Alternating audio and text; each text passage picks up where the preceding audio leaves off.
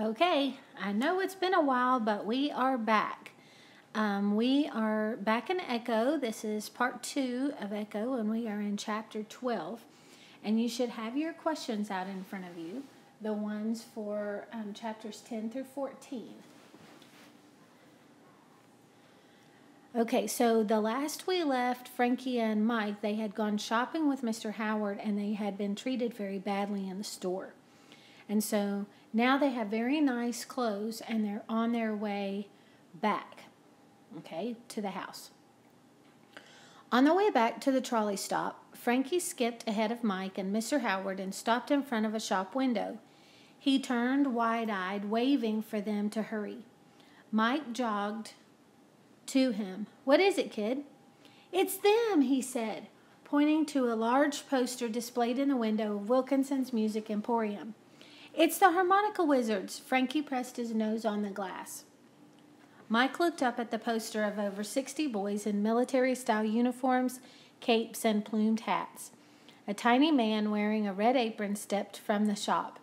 His gray mustache had been waxed into an old-fashioned handlebar, curling up on both ends.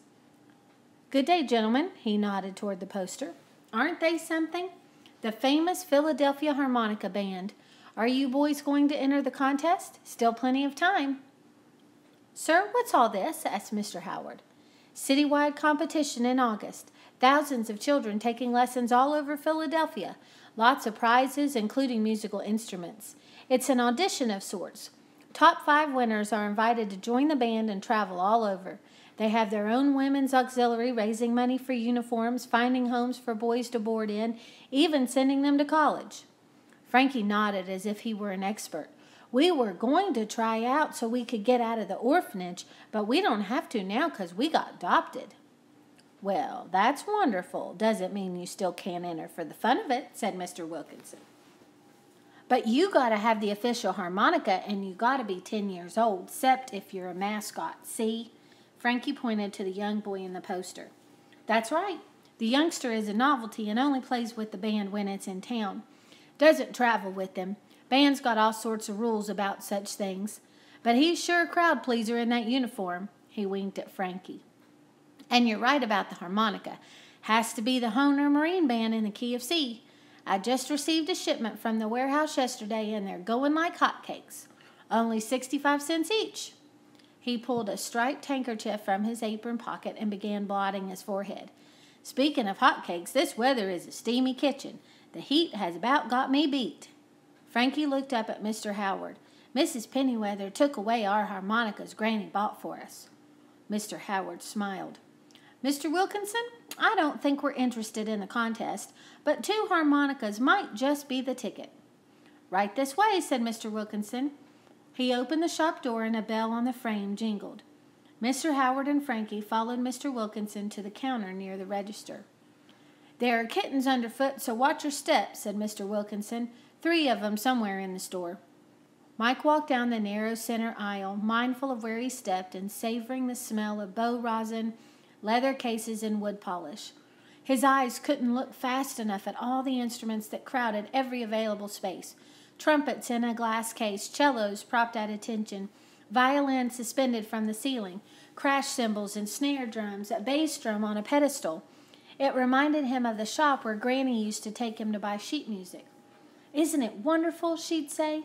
"Music is just waiting to escape from all these instruments." He smiled, remembering how he'd always expected to see a string of black notes fleeing from the bell of a tuba or a trombone. Frankie ran toward him, holding a calico kitten in one hand and a new harmonica in the other. "Look, Mike, it comes with an instruction booklet with songs. Listen!" He ran his mouth over the harmonica. "Doesn't it sound grand? I took the last one by the register, but Mr. Wilkinson said for you to go to the back counter and get one from the carton he just opened." Frankie wandered back to where Mr. Howard and Mr. Wilkinson stood together talking. Mike worked his way back to the back of the store until he reached a counter in front of a curtained storeroom. On top sat a big open carton filled with slim cases. Mike lifted one and opened it. Inside, 12 individual boxes lay in a row, each imprinted with a photo of the United States Marine Band. The last box on the bottom caught his eye. The blue border seemed brighter than the rest. The red lettering bolder. The photograph of the Marine Band sharper. When he lifted the box, he could have sworn he heard a chord erupt, like a high-pitched chime. He glanced around. It must have been Mr. Wilkinson's cash register. Mike opened the box, picked up the harmonica, and turned it over. He noticed a small, red, hand-painted M on one edge. He lifted the harmonica to his lips, ran the scale, and then played the last 6 notes of America the Beautiful. During the pause, after the final note and before his next breath, all the instruments in the shop struck a long, echoing chord. He spun around, his eyes darting to the motionless instruments. No one else was around. Everything was quiet. It was stuffy in the shop, and he felt lightheaded. He swiped at his brow, now beaded with perspiration, and put the harmonica back in its box. He clutched it in his hand as he headed toward the front. Okay, your first question for today says, how does Mike's pick of the harmonicas relate to part 1? So the harmonica that he picked, what is similar to the harmonica that we saw in the first book, or in the first part with Friedrich? Okay. He was escorted by a chorus of sounds, the hoots of clarinets, the swish-swish of the snare drum, the plucking of violin strings, and the deep strum of the cello. When he passed the trumpets, a fanfare blasted. He glanced over his shoulder. Everything looked the same. Had Granny been right? Was the music escaping? Or was this all some clever trick of Mr. Wilkinson's? A kitten followed him, pawing at his ankles. With each step, the space around him felt more crowded and the air thicker. "I've already paid," said Mr. Howard when Mike reached him. "I see you chose a harmonica." Mike nodded. Mr. Wilkinson winked at him. "I always say the instrument chooses the musician instead of the other way round." He nodded to Mr. Howard. "Thank you for your business." As they walked out and the door swung shut behind him, the bell on the frame fluttered like a giddy piccolo. Outside, Mike rubbed his forehead. Maybe the heat had him beat, too. Even the harmonica felt warm in his hand. He leaned toward Frankie. "You hear anything funny in there?" "No, but guess what? Mr. Howard said Mr. Potter is the best harmonica player he's ever heard in his entire life, and tomorrow's his day off, and maybe he can teach us some songs." All the way to the trolley stop, Mike and Frankie played the harmonicas. Mike sounded different from Frankie's. His had a tone he couldn't explain. It seemed older and rounder somehow. As he played songs he already knew by heart, his steps became more buoyant and his heart filled with something he had not felt for a long while. Was it happiness? The trolley stopped, bell clanging. Mr. Howard smiled and said, "Come on, boys, time to head home." Frankie grabbed Mike's hand and squeezed it. Mike looked at the kids' smiling faces and squeezed in return. Mr. Howard had said home. Maybe this time they could catch a break and everything would go right. Okay, now look at the next question. It says, what is important about the word home at the end of chapter 12? So look at this next section, this last section again. Why does that mean something special to Mike, that word home? Okay, we're going to continue to the next chapter. Mr. Potter could make the harmonica sound like a train on a track, a baby crying, or rain falling in the wind. Sunday afternoon, Mike and Frankie sat on a bench under a shade tree next to the Potter's cottage, hypnotized by his playing. Mike couldn't take his eyes from Mr. Potter's hands or his mouth and the way his head swayed with the music. He recognized familiar melodies, but they were peppered with repeating rhythms. The sound seemed to transport him to another place and time, someplace ancient and earthy. The beats started and stopped, questioned and answered. Mike had never heard anything like it before. When Mr. Potter paused, Mike asked, "What is that sound?" Mr. Potter nodded and grinned. "Kind of catches you, doesn't it? Called the blues." "Why?" asked Frankie. "Ever heard someone say they're feeling blue?" asked Mr. Potter. "Means sad, or they got the melancholies about life. So blues music is about all the trials and tribulations people got in their hearts from living. It's about what folks want but don't have. Blues is a song begging for its life. Okay, now, your next question on the page says, what feelings are associated with the blues? So I want you to think about this last paragraph really helps us with that, okay? Melancholy is a sadness. It's a really good word for when you're feeling just kind of down. Like you can't really explain it. It's not really sad. You're just down. But the music doesn't sound sad all the time, said Mike. No, the songs are full of something else too, said Mr. Potter. That's the thing. No matter how much you don't have, there's always so much more life to be had. So no matter how much sadness is in a song, there's equal amount of maybe things will get better someday soon. Can you make any song the blues? Asked Mike. Not always, but you can make most sound bluesy. Frankie laughed. Bluesy, that's funny. Means you can give most any song the flavor of the blues. Mr. Potter put his harmonica to his lips and played Twinkle, Twinkle, Little Star. It was the same melody their mom used to sing, but with repeating phrases.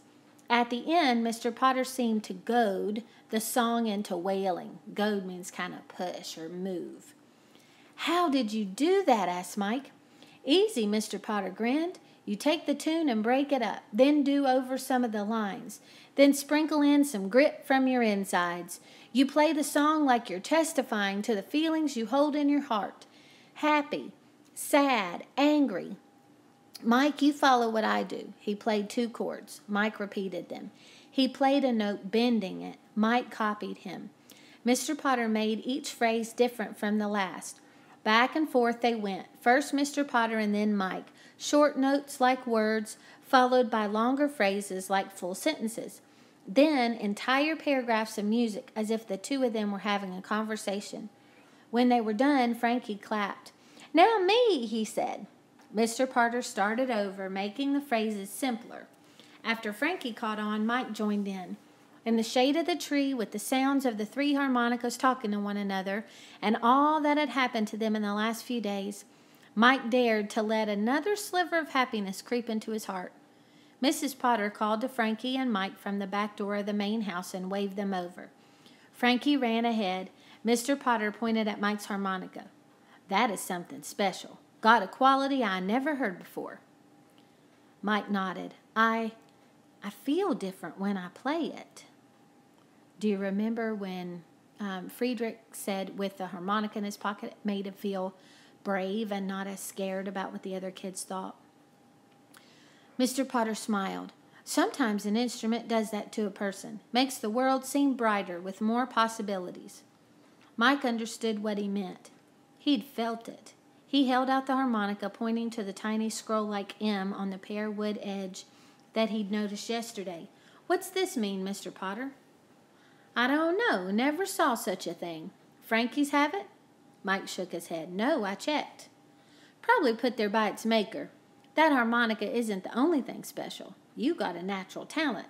Mrs. Potter told me about your piano playing. Now I know what she was going on about. Wait here. Mr. Potter went into the cottage. A few minutes later, he came back and handed Mike a thick book of music with harmonica tabs. You can borrow this a while. It'll pique your interest just fine. You going to come back tomorrow and jam with me some more? Mike nodded. Thank you, yes, sir. Slowly, Mike made his way toward the house, playing the songs he'd just learned. When a movement caught his eye, he glanced up at a second-story window. Mrs. Sturbridge stood watching him, but before he could raise his hand to wave, she disappeared and the draperies plunged closed. He hadn't had an opportunity to apologize for playing the piano yesterday. Was she still upset about that, or was it something else? Mrs. Sturbridge's strange behavior continued. For 2 weeks, they hardly saw her. Mrs. Potter kept them busy with a schedule of meals and playtime and chores.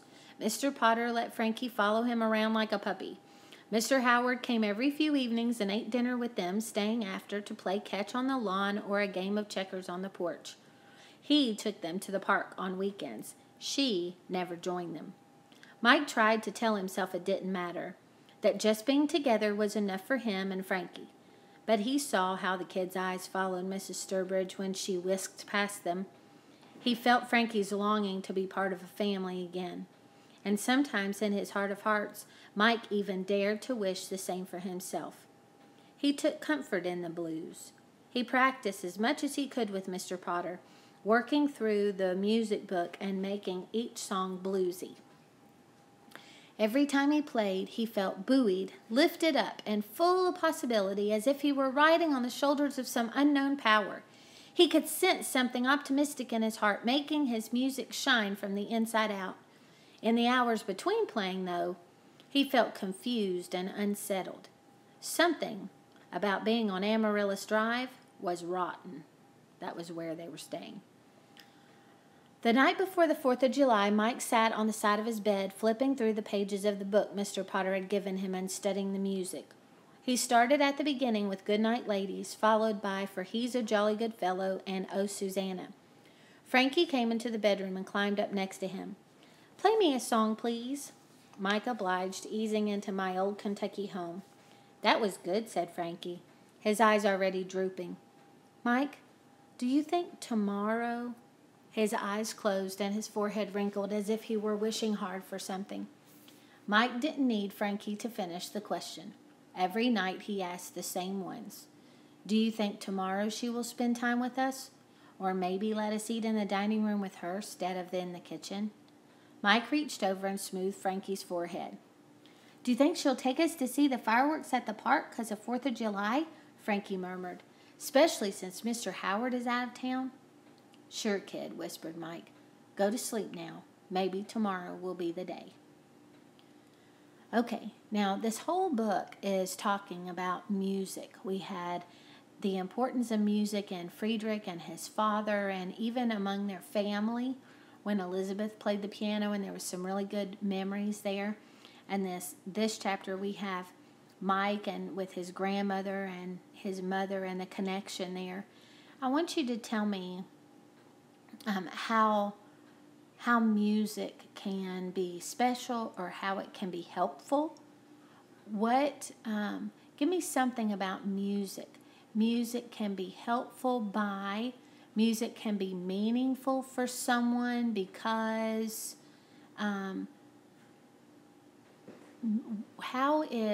because music could seem like it's just something that is not really necessary.